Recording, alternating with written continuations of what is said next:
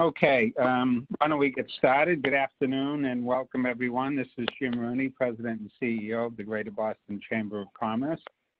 And on behalf of the entire Chamber team, we hope that you, your families, loved ones, work colleagues are all safe and healthy in this crisis moment that we're experiencing together. As we all continue to adapt to this unprecedented time, the team at the Chamber is committed to serving not only as the voice of our region's business community, but as a source of information and a connector to people who are dealing with this crisis on the front lines, whether those are public health officials who are dealing with that dimension of the crisis, or people that are dealing with the significant economic fallout that this public health crisis has caused. And today's call is no exception. As the news about COVID-19 continues to evolve, we're here today to hear from Eric Rosengren, President and CEO of the Federal Reserve Bank of Boston. Before I introduce Eric, I want to start with a few notes, including a big thank you to today's sponsor, Hinckley Allen, a partner of the Chamber in bringing relevant content to our community.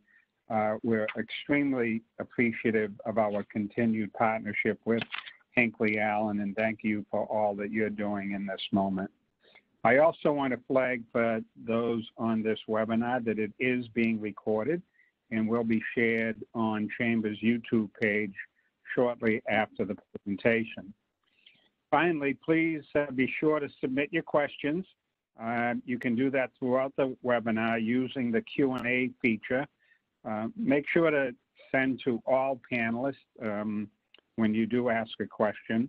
For those that are listening by phone, you can email us questions at chamberprograms, with an S, chamberprograms, all one word, at bostonchamber.com. And with that, I'm pleased to introduce our special guest. Eric Rosengren is the 13th President and CEO of the Federal Reserve Bank of Boston, one of the 12 regional Federal Reserve banks. After serving in various roles and positions at the bank, Eric was appointed as president in 2007.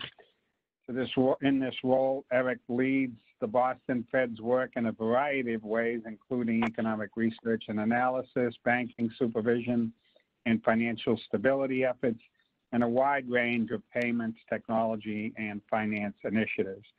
Eric has presented to a Chamber audience several times before, and each time offers a wealth of experience, knowledge, and perspective, and I'm very grateful that Eric could join us here today. Thank you, Eric. We have about 700 people waiting to hear from you, not me, so I'll turn it over to you. Thank you very much, Jim, and thank you to the staff and everybody at the Boston Chamber for hosting this event. I very much look forward to the opportunity to meet with people in person at some future event, but obviously with the pandemic, it's going to be some time before we're back meeting together in large meeting forums. I would also highlight that the slides that you're going to be seeing as part of this presentation are also on the Boston Fed website, which you can download and print out, and that we also have a short written text to go with it as well.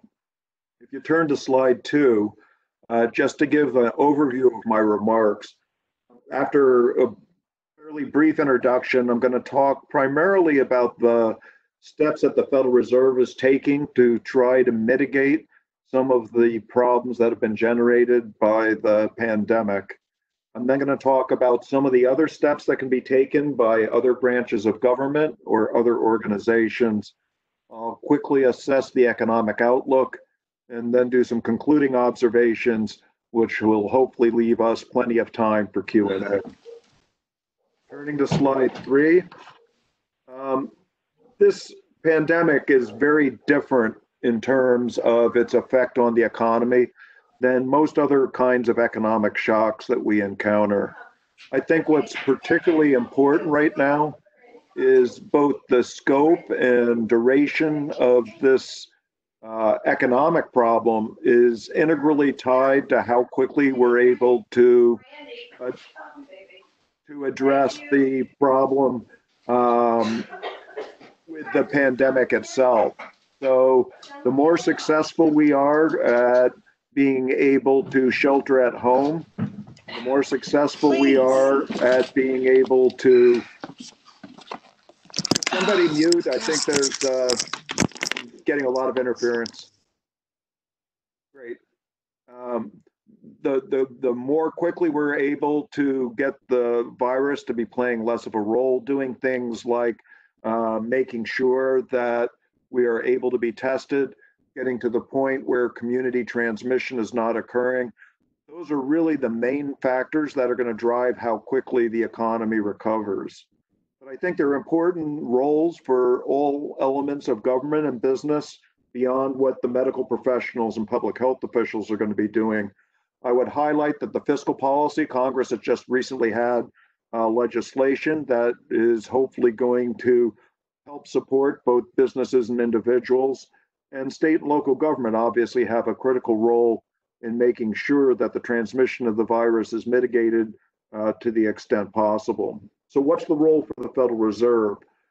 I would highlight one of the main roles for the Federal Reserve is to mitigate the financial spillovers caused by the pandemic. So we can't do anything about the infection rate or how that's affecting our communities.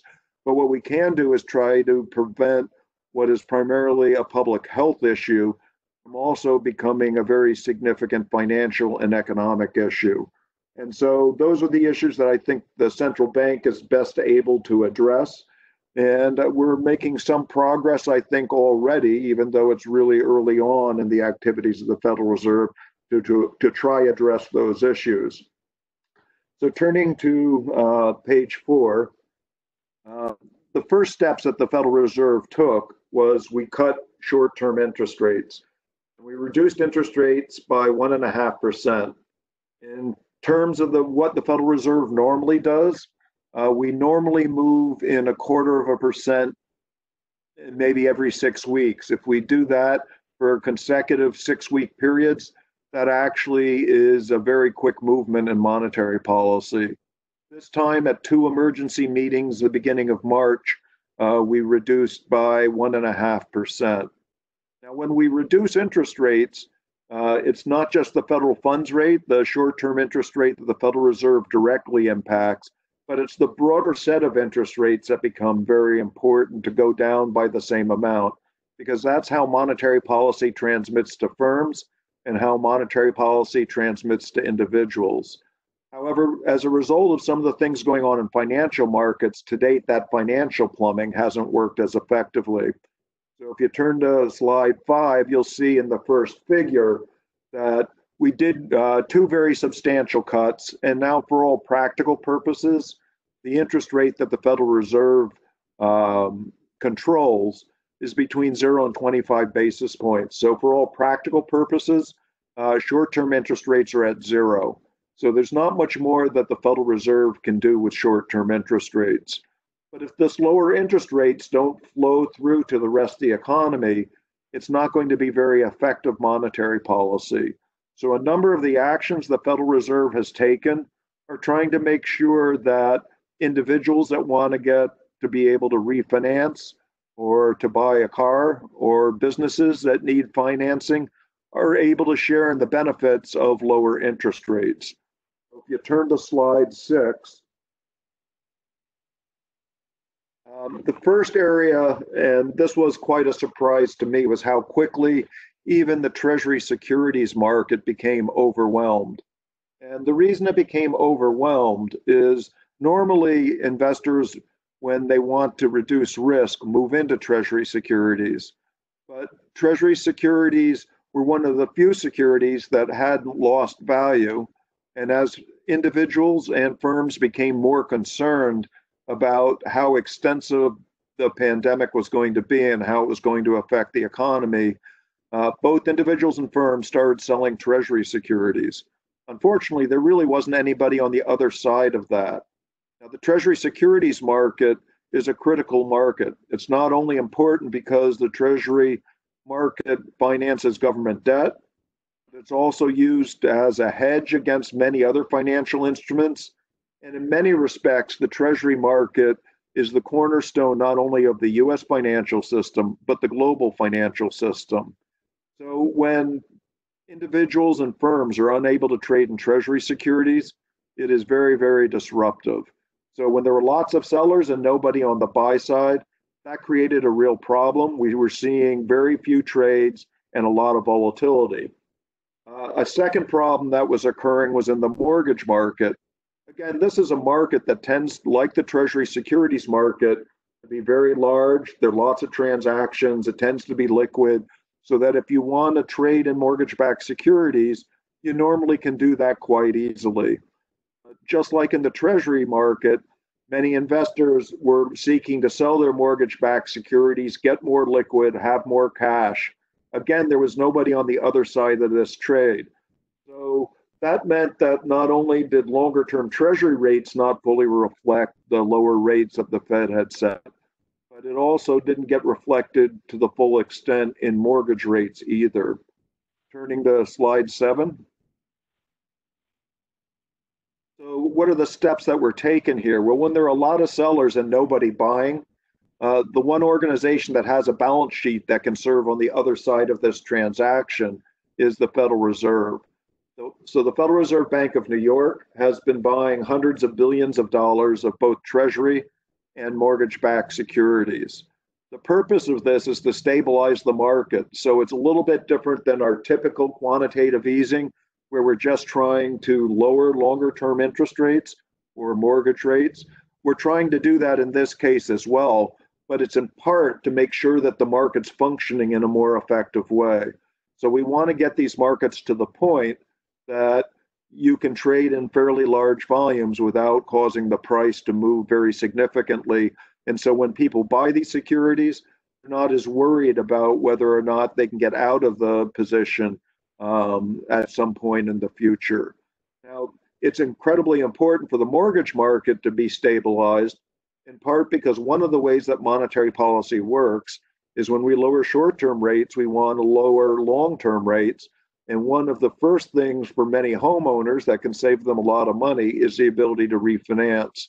So we want to make sure that the ability to refinance, and if you're looking for a new home, have the ability to get a first-time mortgage or a mortgage after you've sold your house.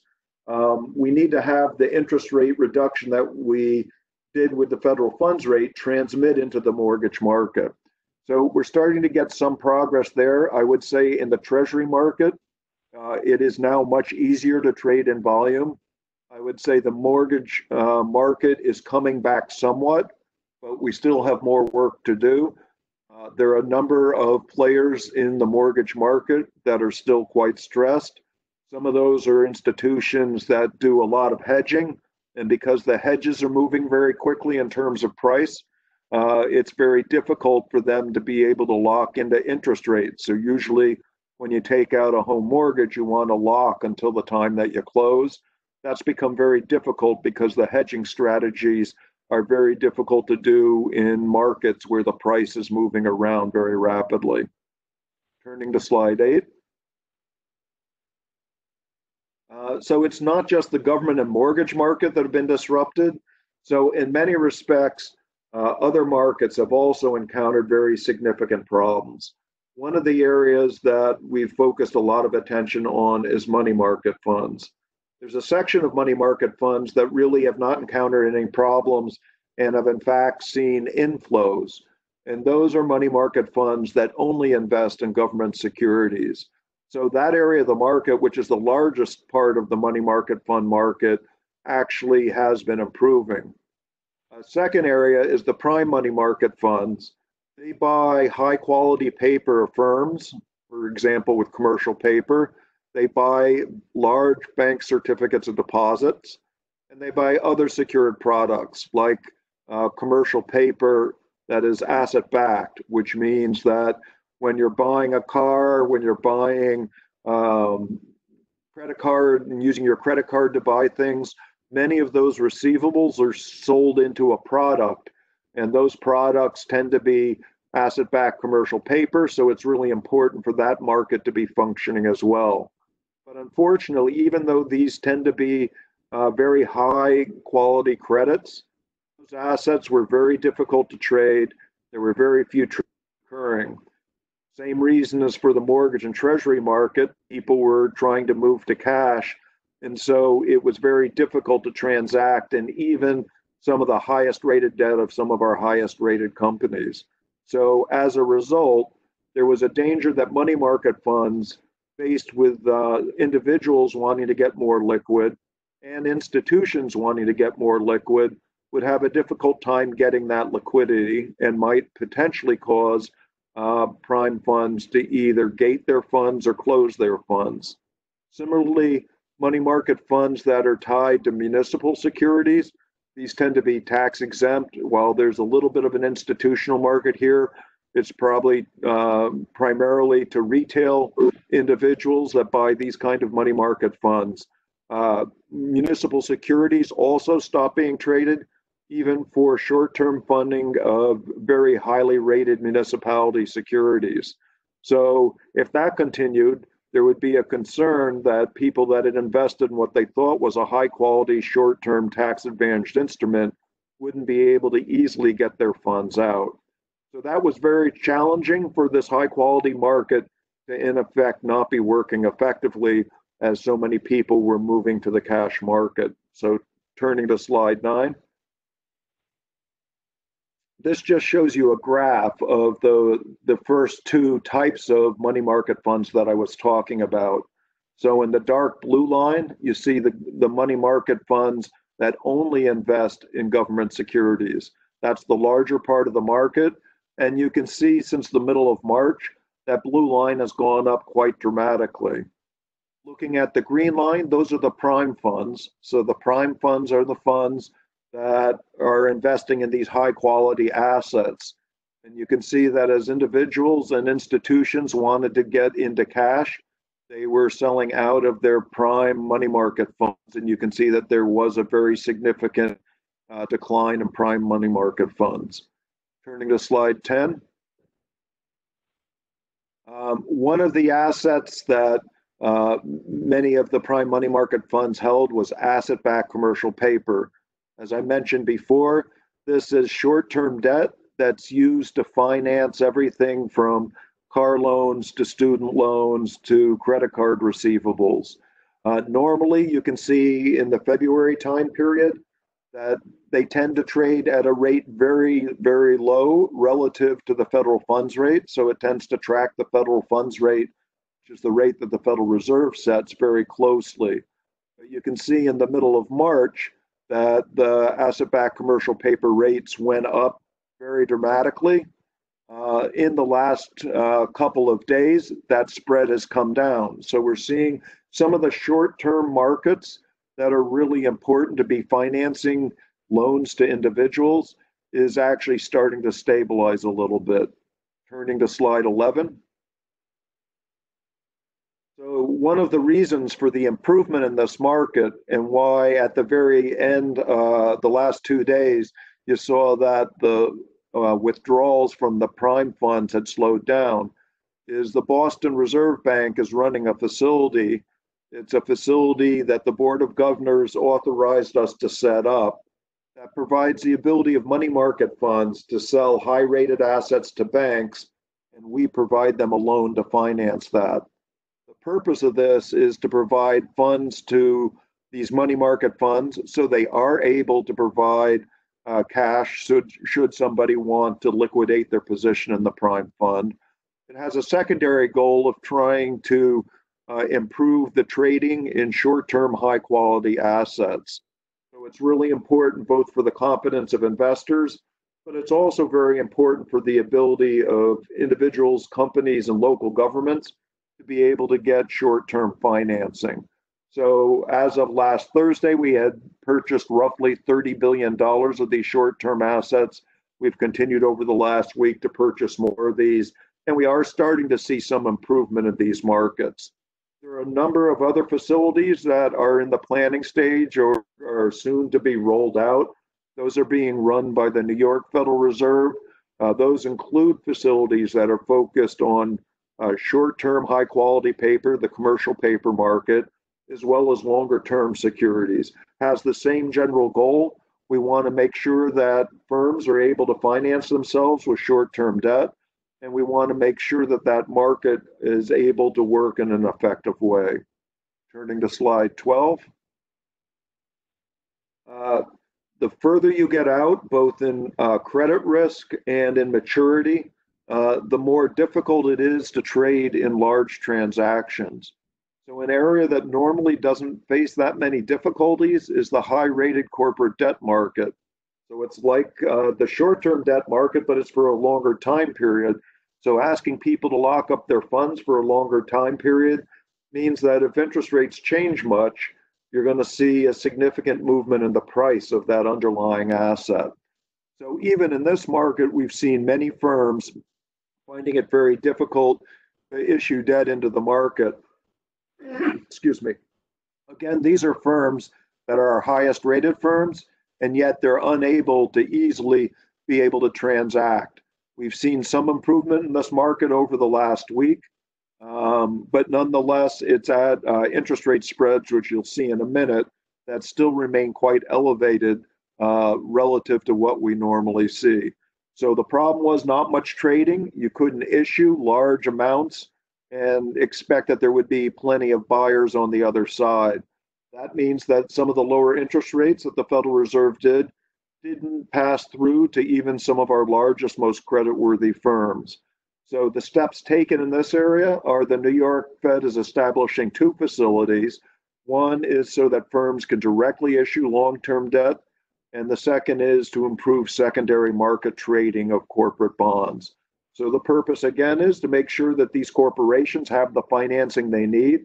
Hopefully that will discourage them from laying off as many workers because they can count on getting the kind of financing they need to operate their business, and particularly to bridge their business over the next couple of months where social distancing may substantially cut back on the amount of revenue that they're going to be getting. Turn to slide 13. So this just shows you the spread between high-rated corporate bonds and a 5-year Treasury rate. As you can see, there tends to be a fairly narrow spread if you go back to February. As we got again into the middle of March, that spread widened out very significantly. We've seen some improvement, but we're still not back to the kind of spreads that we were seeing prior to the concerns about the pandemic becoming very elevated. So some improvement in this market, though we have more room to go. Slide 14, please.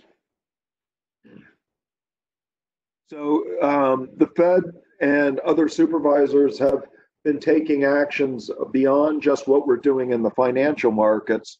And one of those areas is making sure that bank lending continues to occur. So there have been a number of things that we've done, and I'm not going to go through all the specifics. People that are interested in more of the specifics can look at the Board of Governors website to see the various actions they've taken to try to encourage banks to be able to lend more easily.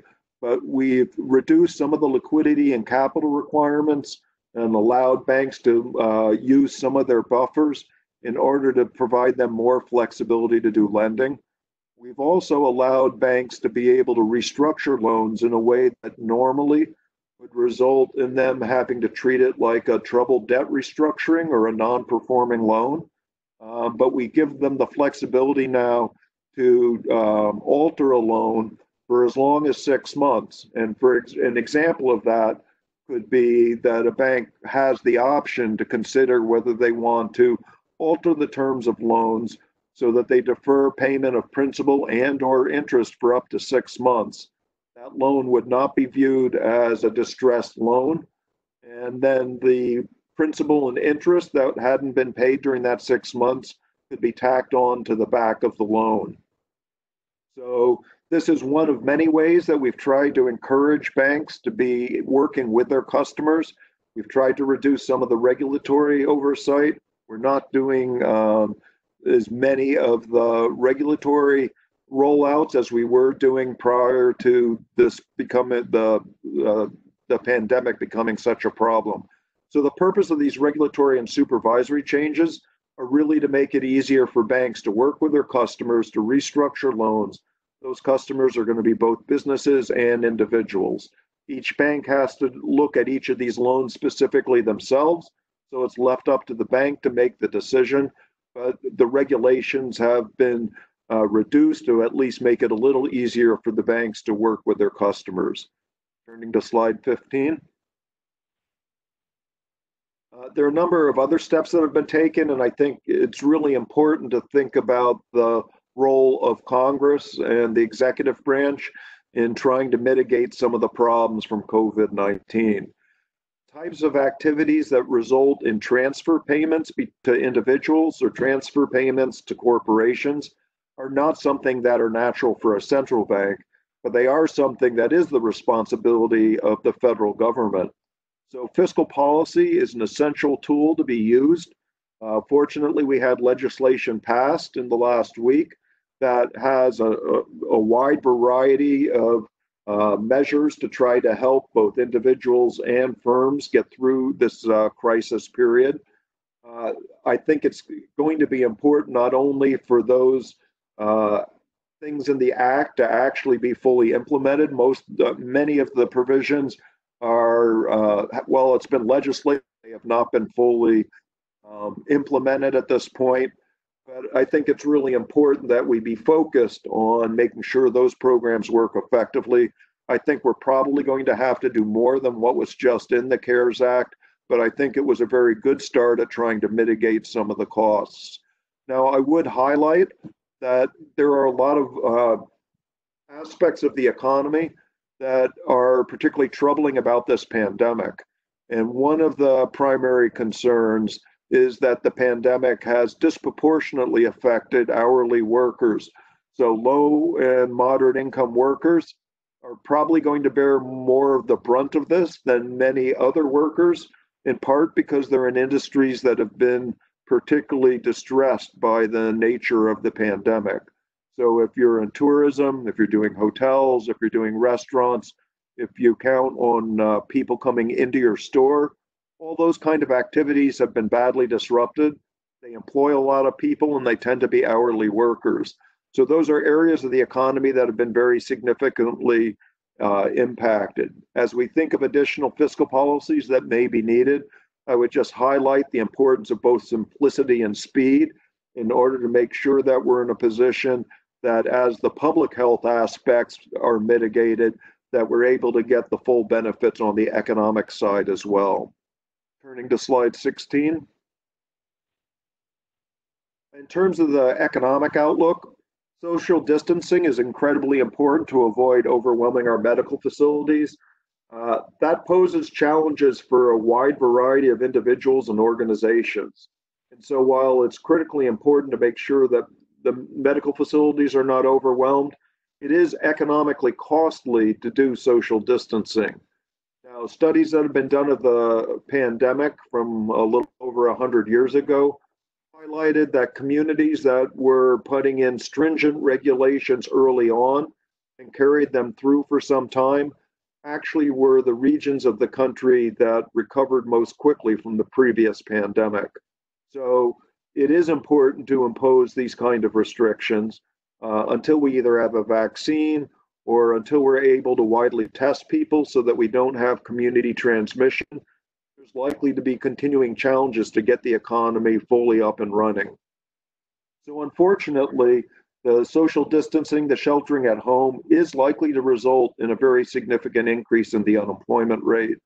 As many people are aware that are on this call, furloughs have already occurred in a wide range of industries. Some of the industries that I just mentioned are the ones that are most dramatically affected.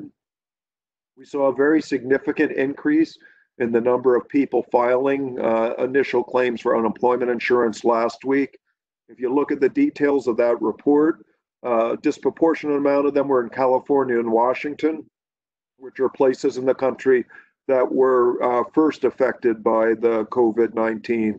They do not show the big increase that's occurred in places like New York, New Jersey, Massachusetts, where it took another week or two before COVID-19 became as extensive a problem as it is now. So as a result, I'm expecting initial claims to rise fairly substantially over the course of the next couple of weeks.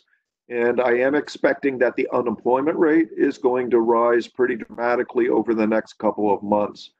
Our own internal forecast at the Boston Fed expects that the unemployment rate quite likely will rise above 10%. Now, one of the challenges with making any of these forecasts is our forecasts really depend on data and having data that's relevant to the current period. The data that we really need right now is data from pandemics, and it's been a long time since the United States has had a serious pandemic. So any model that any economist comes up with now is quite tied to how successful we are in dealing with the public health aspects. So when we're trying to estimate how likely it is that we're going to recover and what that recovery is going to look like, a lot of that is tied to whether we think that we will be back in a situation where individuals feel comfortable taking the commuter rail, getting on the metro, getting on buses. That's going to require the transmission not to be occurring.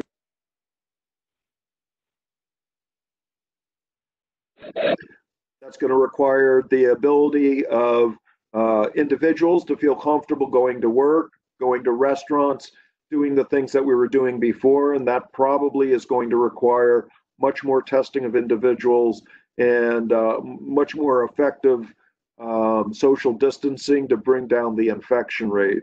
So I would say that the economic recovery in this instance is primarily tied to the public health outcomes, but to the extent that the Federal Reserve can reduce the financial spillovers, both the severity of the recession that we're likely to have and the duration of the recession we're likely to have can be mitigated if we can avoid the most serious financial spillovers from occurring, in addition to the problems that have already been occurring from the public health slide. Turning to slide 17. So I'll just leave you with three closing observations. This is a time where I think public service making a difference is incredibly important. And I think the role of the government, both the federal government, the central bank, and other governmental organizations, becomes incredibly important at these kind of times. It's important in both big ways and small ways for us to think about how we can mitigate, to the extent possible, the social distancing, and make sure that as we're doing that, that we're prepared so that when the economy does recover, we have the financial resources to actually do it. Second, as I mentioned a couple of times, many vulnerable individuals are being disproportionately affected by the pandemic. So individuals that are hourly workers frequently take mass transit. Hourly workers have been disproportionately laid off. To the extent they're still working, they have to take mass transit, which exposes them to a higher likelihood of getting the disease. So I think this is a time that we have to be particularly considerate of those individuals that are more vulnerable at this time. I would also say that as we think about additional actions that the federal government and others need to take, thinking about these vulnerable populations, thinking about the nonprofit side of the economy. So a lot of attention has been focused on the business community, and I think the business community obviously is critically important. But we probably need more attention to the nonprofit side, which tends to provide a lot more of the services to low-income individuals. So we can't be forgetting the food pantries, we can't be forgetting the homeless shelters, we can't be forgetting the various other services that are provided to low-income individuals that are being disproportionately impacted by the pandemic. And I'm hopeful that as we're thinking about other legislative remedies, that future legislation really thinks hard about how we can mitigate the effect of the pandemic on our most vulnerable populations. Slide 18, please.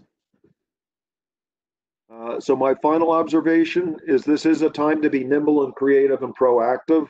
The central bank, I think, has been quite proactive during this time. We both have cut interest rates very quickly. but we've also started up some of these facilities. I would highlight the purpose of these facilities and the purpose of lowering interest rates is to help everybody. So it's not just helping businesses, it's not just helping a few. Lower interest rates that transmit through the entire economy means that people can buy cars, that people can uh, buy things with their credit card at a lower cost. People are able to refinance their homes, which are frequently some of the biggest cost savings that they can achieve. So the purpose of many of the actions that we're taking is trying to reduce the financial spillover and as a result, keep as many people employed as possible through this period. And when it's time for the public health issues to have abated, be able to make sure that we have as strong a recovery as possible. So I'll stop there, Jim, and take your questions. Right. Thank you for the presentation. We do have a number of questions that have come in. So let me start with you mentioned mortgage market and refinancing activity. A couple of questions in that category.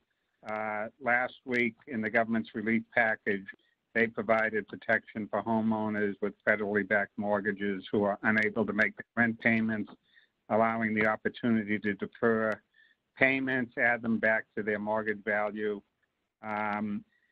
So I guess a two-part question here. One, given your experience in this marketplace, there really wasn't relief for renters. Do you foresee any future assistance for renters, landlords, and so forth? And the second part of the question, how will the pandemic affect the housing market? So in terms of the renters, many of them will benefit from the check. Many of the people that are renters are going to be under the dollar amount that qualifies them for the check that's coming for the government. So that's going to provide some help to renters. There's not currently a program that's directly focused at renters alone. So I do agree that that is an area that we'll have to continue to be looking at. There are challenges for landlords, and I think that some of them are going to qualify under the small business provisions of the legislation that occurred previously last week. But I think if you're a large landlord, most of those provisions are not going to apply. So I think that is going to be a challenge. I think in the near term, for both homes and for apartments, as well as office properties, we're likely to see softening in prices. And in some markets, it may be a fairly significant softening over time. So I think this is the kind of shock that does unfortunately get transmitted to housing markets, to office properties in a significant way. And I think it's going to change some of the way people are thinking about doing things in the longer term. A perfect example is that a majority of the workers in my own organization are now working from home. When we come back, the question is going to be whether or not we need the same amount of office space as we thought we needed before, because we found that work at home may be more effective than we previously anticipated. So I think there are going to be a lot of structural changes that occur as we pull out of this crisis. But in the near term, my biggest concern is that we don't get into a situation where a lot of homeowners get so far behind on their mortgage that they become in danger of losing their house, and that valuations start to soften, which means they don't have the same options for selling the house as opposed to being foreclosed on. So I think that's something to watch. Part of that depends on what the duration of this pandemic is, which is why it's so important that the social distancing actually works, that we start getting more ability to test so we can stop the community transmission and hopefully get to a point where people feel comfortable taking mass transit and getting back to work. Great, thank you. Eric, is it possible to quantify how much the increase in credit spreads is due to market dislocation versus higher credit risk? Yeah, so a number of the slides that I showed in this presentation were for the most credit-worthy borrowers. In general, I wouldn't expect a lot of problems at the credit-worthy borrowers. So I think most of that spread is reflecting liquidity concerns, the inability to transact in volume in those markets. But as you go to longer duration, and particularly as you get to more risky borrowers, there is a liquidity problem. Those markets are not working particularly effectively. But in addition, I think part of the problem is not a liquidity concern, it's a credit risk concern. So one of the risks of having a low interest rate period for a long period of time is that you find individuals and firms take on more risks. And unfortunately, when you have a black swan event like this, those individuals and firms that are very levered have much more difficulties in making sure that they can manage through the crisis. So I think there are a lot of challenges going forward with particularly the more levered sector.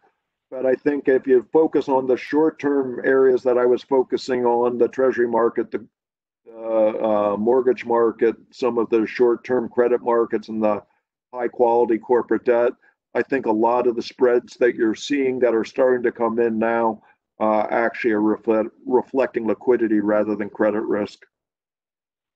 And would you expect spreads to narrow to pre-crisis levels? So I would expect for high quality credits that ideally in the next couple of weeks, we'll start seeing those spreads narrow to being very similar to what they were pre-crisis. For the leverage type of lending, concerned that if this continues for some time and there's some persistence to how long it is that we have to be sheltered at home, that you are going to see more and more distress in those riskier types of deals, and those may not come down very quickly. Right. Let's see. We have another question. How can you have price discovery in the Treasury paper and the MBS markets in the presence of massive Fed participation on one side of the market? So the reason we're getting involved is because there weren't very many buyers on the other side. So if there are no transactions, there's no price discovery. And part of the role of the Fed is to make these markets liquid again so that people can transact and so there can be price discovery. But what we have to do is equilibrate the supply and demand to a large degree so that we start seeing large volume of transactions so they actually really reflect market prices rather than just a few distressed trades that occurred at fire sale prices. So our goal is to get that market more liquid. Once that market is liquid and functioning, we don't need to be as actively involved in those markets for that purpose. Great. Question on GDP. Many economic models forecasting negative U.S. GDP for the second and third quarters. Do you have thoughts on the 2020 U.S. GDP and beyond? So it's very likely that we're going to have 2 negative quarters. And I do expect, as I said, the unemployment rate to get above 10%. So that's normally a recession level. 10% was the peak of the unemployment rate during the financial crisis. So it just highlights this is a very severe outcome. I'm not sure it's that valuable to give long-term projections right now because so much of the economic outlook is tied to how successful we are at doing the social distancing in the near term, being able to test people in a much more widespread way so that we can be more confident that community transmission and individuals that are asymptomatic are not going around and infecting other people. And eventually, I think the real solution, obviously, is going to be a vaccine, and that's still some time away. So I think the longer term projection is very much tied to how effective we are on the public health side. Right. So we all know that the IRS has postponed tax filing and payment date, and many states have followed suit with extensions that will require them to follow in the short term. What impact do you think that will have on municipal tax-exempt bond market?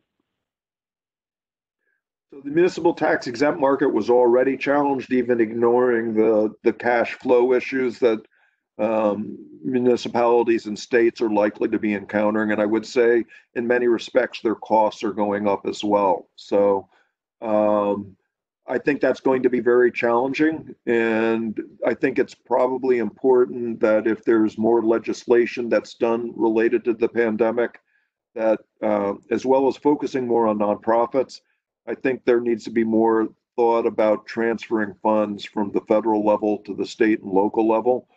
It's going to be much more difficult at the state and local level, in part because I run a budget.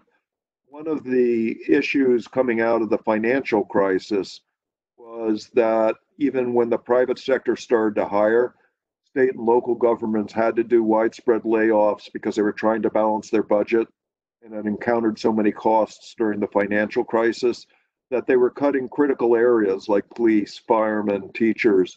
I think it's very important for the recovery that we not relive that experience once again. And I think that's unfortunately going to require more federal legislation to provide transfers to state and local governments. Right. Question about the CRE market, which is a large part of the community and larger bank lending.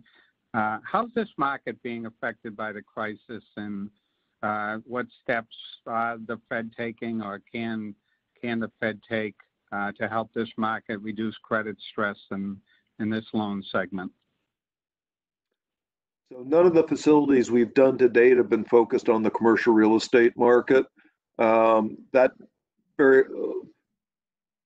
market is critically important. It's also a market that people have been reaching for yields over the last couple of years. As interest rates have gotten very low, that's become an asset class that's particularly attractive. I would expect that the volatility that we're seeing is going to make it very hard to do additional commercial real estate transactions. For the reasons that you were discussing with renters before, it is quite likely that with businesses and individuals having trouble, that many of these commercial real estate projects are going to become more troubled than they were before. So I do expect that non-performing loans in the commercial real estate sector will be rising at banks. To the extent that this pandemic problem is relatively short duration, I think most organizations will be able to work through it. If we don't get control of the pandemic and this continues to go on for some time with the shelter at home, it becomes more and more costly and makes it more and more likely that the commercial real estate market will be further distressed. Right. Eric, this is a different kind of crisis. We've had economic downturns before. Talk about how this one is different, and maybe focusing on the 2008 crisis experience. What lessons were learned then that maybe the Federal Reserve is applying during this crisis, but also discuss how it's different. So the financial crisis, by that very term, was really focused on financial markets and banks. And so the nature of what needed to be done to mitigate that was primarily to get banks and financial markets back up and running. This is very different because it's a public health crisis. Our banks came into this much better capitalized. Financial markets were in very good shape going through February, but this is a shock that both the severity and duration of which are primarily being determined by things that are non-financial. That being said, I do think that we've learned a lot at the Federal Reserve from the experience of the financial crisis. So during the financial crisis, it took us quite a long time to start setting up some of the facilities that are designed to prevent the financial spillovers. We've been much more adept because we had a playbook from the financial crisis of doing that. One way of thinking about these various facilities is normal monetary policy is reducing short-term interest rates. We're now at zero, so we don't have that tool available.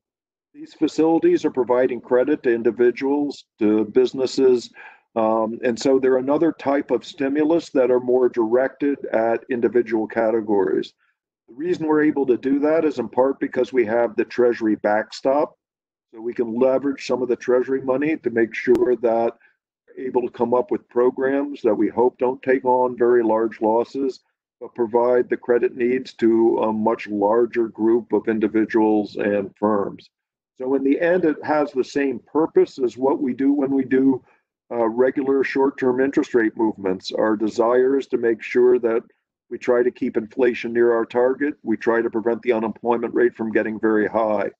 Now, since this is primarily not a financial shock, but a public health shock, the determinants of how high the unemployment rate gets and how long this crisis occurs depends on how successful we are to deal with some of the public health issues, how successful the fiscal policy is at providing transfers to those parts of the economy that are most affected. The role for the Federal Reserve is to really make sure that the financial spillovers don't aggravate what's already occurring in the real economy. So I think the nature of the two crises are very, very different. I do think that the Federal Reserve played a very large role in mitigating some of the concerns that occurred in the financial crisis. And I think it's been very important that we've been actively involved in thinking about ways to mitigate the financial spillovers right now. So it's essential that individuals get the advantages from lower interest rates. It's essential that small businesses are able to get financing and do it at reasonable rates, as well as for large corporations. So we're playing the role of trying to mitigate some of these things, but in many respects, we're not as central as some of the other players are. So public health was not a big factor in the financial crisis. It's a very big factor. Great. So, Eric, you mentioned interest rates being at near zero and the two emergency meetings at which the Fed reduced interest rates. Taking you back in time, if I remember right, a couple of years ago when you presented at the chamber, you were talking about the need to raise interest rates specifically because you would want to have, or the Fed would want to have tools in their toolbox in the event of a downturn or a recession. And if I recall, and correct me if I'm wrong, last year you opposed some of the Fed's rate cut decisions. Talk through those decisions over time, including the recent decision to cut rates last month. Sure. So as you highlighted, I was opposed to some of the actions that we took in the fall, but I've been very supportive of easing interest rates now. So why was I against reducing interest rates in the fall, but for interest rates now? In the fall, I didn't think that it was affecting the overall economy to the degree that some of my colleagues did. And if you look back at both the unemployment rate, it was pretty stable at roughly 3.5%. GDP grew through that period at roughly 2%. We were a little bit below our inflation goal, but I wanted to make sure that we preserved as much room as possible, that when a real significant negative shock occurred, that we had plenty of room to reduce rates. So when we got to this period, we only had 1.5% to be able to reduce rates. That meant that we didn't have quite as much room before we hit zero. And in fact, in two meetings, we hit zero. The second concern I had is when interest rates are very low for a long period of time, individuals and firms take more risk. And one of my concerns about why what is really a public health crisis is likely to become a more severe problem for the financial side of the economy is that some individuals and many leveraged firms are in a position where they're not going to be able to go without revenue for a period of months or possibly even quarters. So if the public health side means that we have to be sheltered in place for a longer time than currently anticipated, firms and individuals that took on a lot of debt are not going to be well positioned to weather the storm through this. So I wanted to avoid that outcome, and I was concerned about the financial stability implications of encouraging too many people and firms to take on too much risk.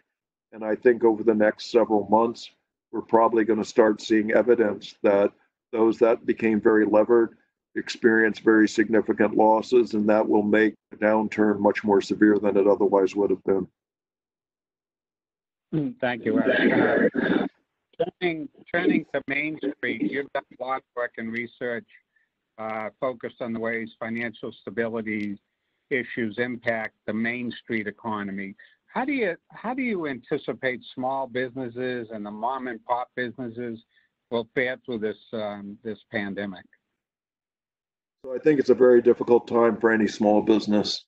I think it was appropriate that the CARES Act really focused on providing financing to small businesses. That program is just being rolled out now, so it's way too premature to determine what the full impact. I'm hopeful that the federal government, working through the Small Business Administration, will be successful in providing very much needed financing to small businesses. I do think that even with the funds from the CARES Act, there's a risk that the public health issue lasts for longer than people are currently anticipating, and an elevated unemployment rate occurs for longer than has been anticipated. And so I think it's going to be a very challenging environment for small businesses, even with the support that's already occurred. I would not be surprised if there needs to be additional actions taken.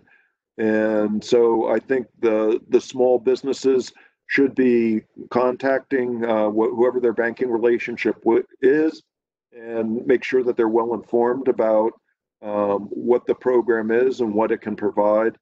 But even with the support that I think that program provides, I think there will be ongoing challenges. So it's not just small businesses that will have a lot of difficulties, but I think they may be disproportionately impacted. So it's about 2:58. We have time for maybe one more question and then some closing remarks. With the questions, I think, Eric, we could go on for a long time, but you mentioned some of the sectors of the economy that concern you and that you're focused on. You mentioned low-income workers and industries like hospitality and tourism. As we look forward to sort of coming out of this, what indicators in the economy will you be looking at for signals that we're turning a corner or beginning to turn a corner?